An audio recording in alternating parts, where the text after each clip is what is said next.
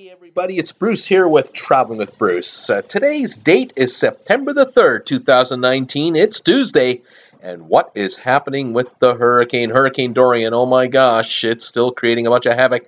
Thanks everybody out there for subscribing to my channel, giving these videos thumbs ups. I cannot thank you enough for your support. Also, those of you who are shopping on RedBubble to get Traveling with Bruce merchandise and on my Amazon affiliate link to buy anything on Amazon, thank you for your support of this channel. Look at the path of this hurricane. It is moving at 1 mile an hour right now to the northwest, and it's just tearing the Bahamas apart.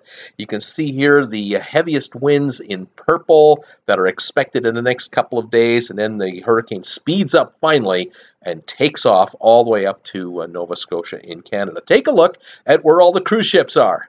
You can tell where the center of the hurricane is. It's right there. The ships are all around it. There are no cruise ships anywhere near this hurricane, and passengers are completely safe. They may not be able to go back to their port, but they're safe. Here is where the Disney Castaway Cay resort is, and here is where the Cococay is as well, and they were impacted. We're waiting for final reports. The next system to come, look at this one right here. The one I've been talking about, it's been brewing. It's 90% certain it's going to become a hurricane. We just don't know where it's going. We'll be watching that one over the next 4 or 5 days as well. So the fun is not over yet. Here's a shot of Castaway Cay. This was the area closest to the eye of the hurricane, and you can certainly see by these shots right here how surrounded by water they are and how low-lying and marshy the land usually is. So we're going to find out from Disney in the next couple of days just how bad it got. Over here at Cococay, same thing. Low-lying island, surrounded, of course, by water.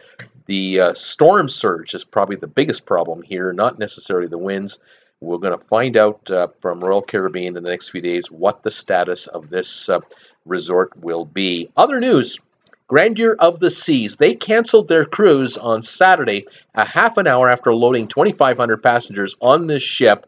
They kept them overnight, and then off they went. The ship is now in the water. It's back in moving, but it's not, and I repeat, not going to look like this. It's not going anywhere near a storm. It's just out in the water, and it's going to be moved out of the way until the storm passes. So we'll keep an eye on Hurricane Dorian over the next several days while she slowly ramps back up and gets out of here, and hopefully she won't cause any more havoc along the coast of Florida. Right now, the ports Miami, Fort Lauderdale, Port Canaveral are all shut down, and we'll stay on top of this story. Thanks for joining me. Please subscribe to my channel today. Hit the bell notification icon. If you like the video, give her a thumbs up and become a member of the sponsor membership group, and we'll talk to you later, everybody. Thanks, everybody. Bye for now.